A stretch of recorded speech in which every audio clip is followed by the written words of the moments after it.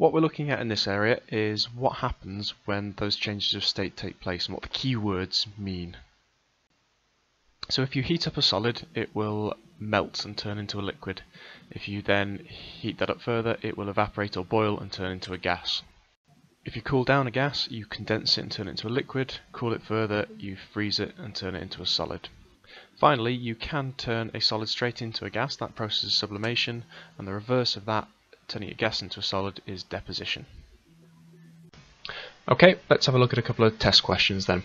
So you have two to have a go at here. Number one, which is describe what sublimation and deposition mean, and number two, which is explain the difference between evaporation and condensation. You should notice that there is a difference between the two questions. In one is asking for a description and one is asking for you to explain. When it says describe, that is just put the facts down. Explain, you should talk about exactly what the words mean and go into a bit more detail. Pause the video now and have a go at the two questions for me.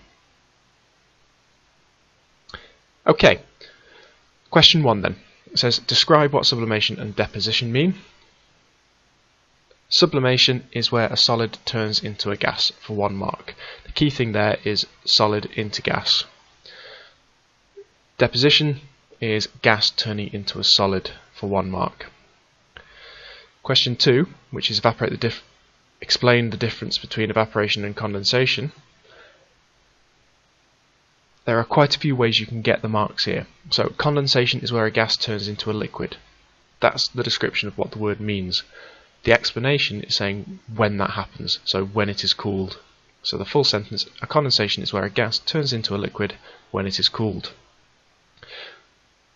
Other ways you can get the mark are doing exactly the same with evaporation. So you could then turn around and say evaporation is the opposite of condensation, and then going into detail about it, saying where a liquid turns into a gas for 1 mark when heated for 1 mark. Okay, hopefully that should help you with the states of matter section.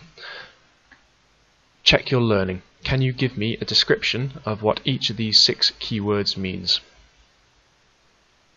That ends this video.